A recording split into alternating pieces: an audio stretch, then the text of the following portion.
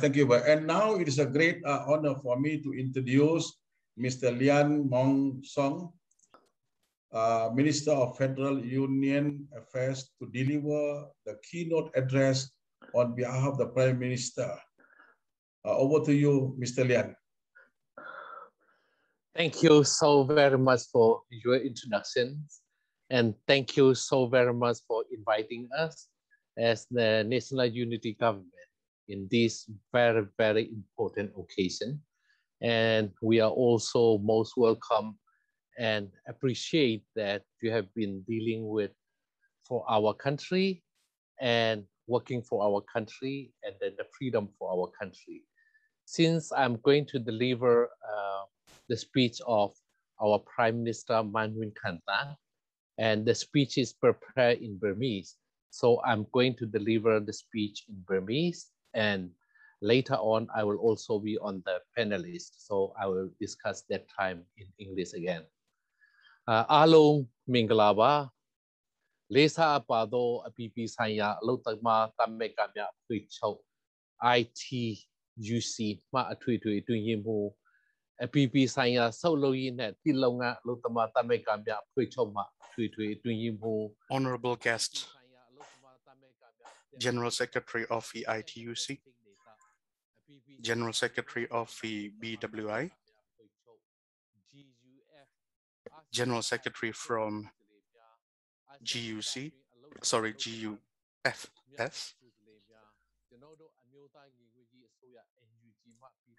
parliamentarian from ASEAN region, representative from employer organization from ASEAN region, representative from the trade unions from ASEAN region, representative of the NUG, distinguished guests, ladies and gentlemen, and as well as representative from the Myanmar Labour Alliance.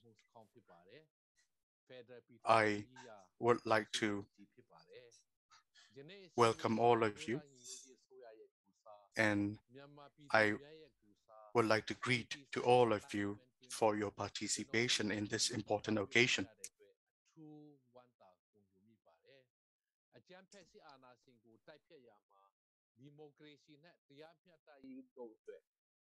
It is a privilege and an honor to address you today at this important international event, as I mentioned. Particularly, I also want to pay tribute to the ILO constituents, unions, governments, and employers for standing up and supporting our people, our workers, in the fight against the violence of a military dictatorship and in support of democracy and social justice. We also want to thank all those members of parliaments in Asia and around the world who are supporting our struggle for freedom, democracy, and social justice.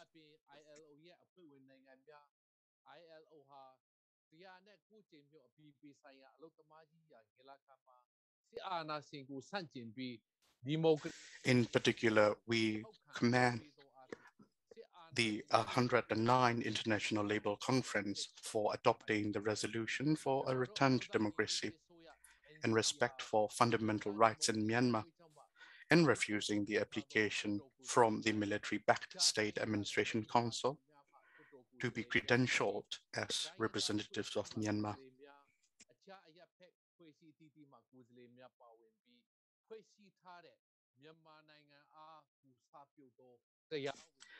This was a right decision, as the NUG is the legitimate representative of the people of Myanmar.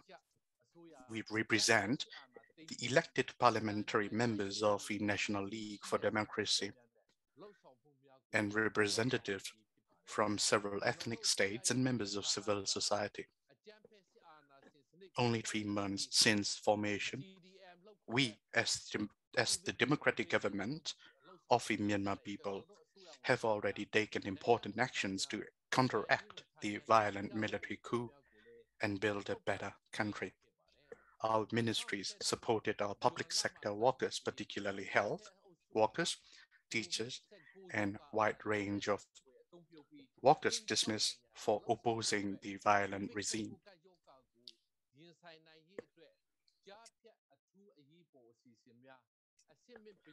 From June 2021, we set up the interim advanced education and home-based education programs and special emergency program to face the rampant COVID-19 pandemic, made worse by attacks on health workers and the health system. Most importantly, we are involving the representatives of all the ethnic armed organizations, of CSOs, trade unions, women and youth organizations in drafting a new democratic federal constitution. This constitution will grant equitable power and resources sharing among our states, with all ministries, including defense and security, under the control of a civilian government. We are committed to erase authoritarian laws that degrade human and labor rights. Our government is committed to repealing the 1982 citizenship law to provide full rights to all nationalities of Myanmar, especially the unprotected minorities, including the Rohingyas. On 1st of July this year, our government launched a declaration in accordance with Article 12, Sub-Article 3 of the Statute of the International Criminal Court to ensure continuity of representations before the court. Our declaration grants the International Criminal Court jurisdiction over crimes committed within Myanmar that fall within the Rome Statute against all communities, including Rohingyas, throughout our history.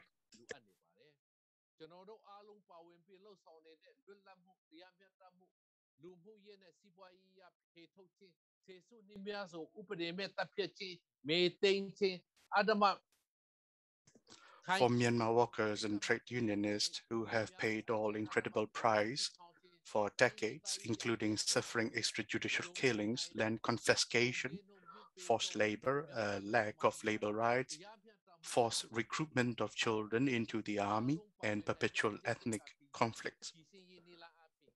Under an NUG government, workers will be empowered by allowing them to freely exercise their rights to form and join unions of their own choosing and effective bargaining based on national labor law aligns with the ILO core conventions and jurisprudence.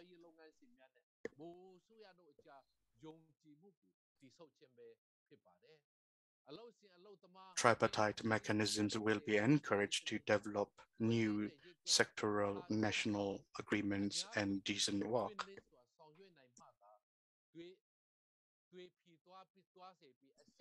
These all will be the ultimate solution for all the conflicts and disputes that could be common as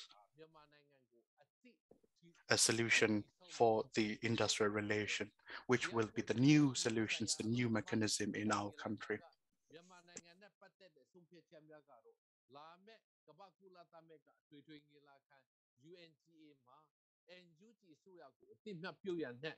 In the spirit of the ILO resolution on Myanmar,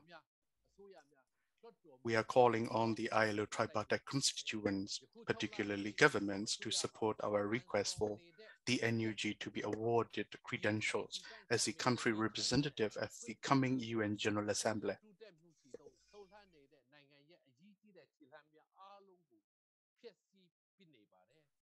The military junta, who now pretend to be a caretaker government, are seeking recognition at the General Assembly, has no right to be recognized as a government. They do not represent the will of the people, and nor are they acting of the good of the people. In the past 6 months, they have erased important gains achieved during our last parliamentary term. To give you a particular example, in July, as the World Bank Information and Statistics that revealed the coup and the COVID-19 pandemic will cause a 30% fall in GDP in 2021. The UNDP declared that soon 25 million people, among half of the 54 million inhabitants, will be in absolute poverty. The ILO calculated that at least 2.2 million full-time workers have already lost their jobs since the coup. The National Unity Government fulfills all the UN criteria to be accredited as the legitimate Myanmar government.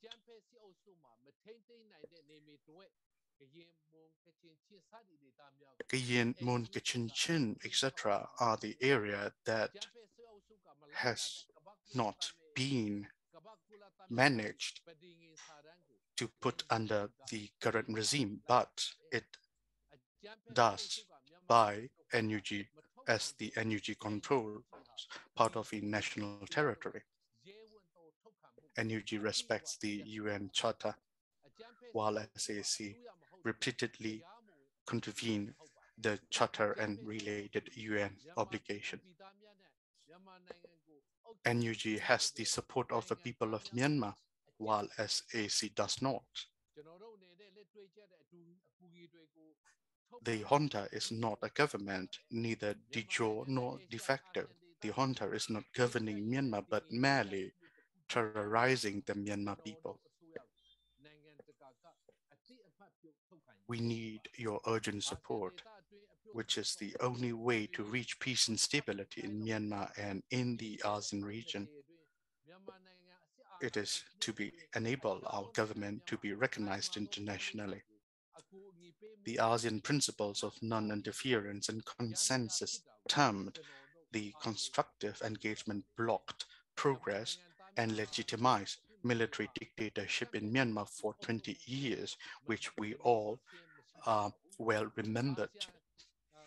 Once again, the ASEAN 5-point consensus is being used as a shield for the regime. The people of Myanmar do not want a regime for another 20 years and feel let down by ASEAN and its engagement with the regime.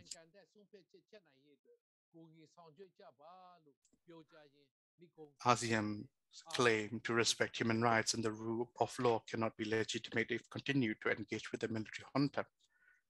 In conclusion, please support us in order to call and in order to have this regime got rid of Myanmar once and for all. Thank you.